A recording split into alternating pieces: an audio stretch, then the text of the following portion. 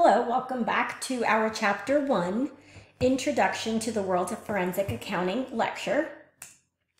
We are going to cover Learning Objective 5, recognize major providers of forensic accounting certification and continuing education.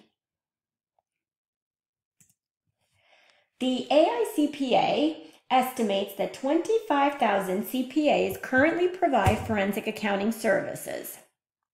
This group of specialized practitioners is expected to increase in size as demand for these services continue to grow. In a 2011 AICPA member survey, the vast majority of respondents, 79%, expect a greater demand for forensic accounting services in the next 2 to 5 years. Of these respondents, 67% attributed this growth to economic damage calculations. 56% was to marital disputes, and 54% was towards fraud investigations. The survey confirmed that CPAs represent the vast majority, 94% of forensics experts hired. Strong demand for forensic accounting services implies a need for practitioners with specialized education and training.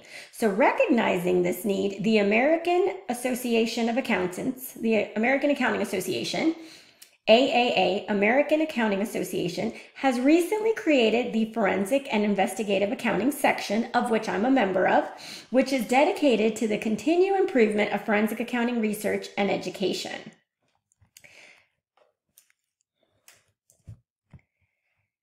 A number of professional organizations offer specialized forensic certifications, continuing education, and network opportunities. So the three more predominant are here in this table. So you see the AICPA, you see the ACFE, and you see the NACVA.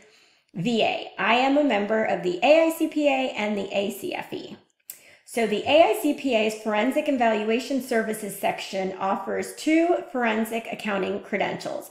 The Certified in Financial Forensics, CFF, which I am a credential holder, and the Accredited in Business Valuation credential, ABV.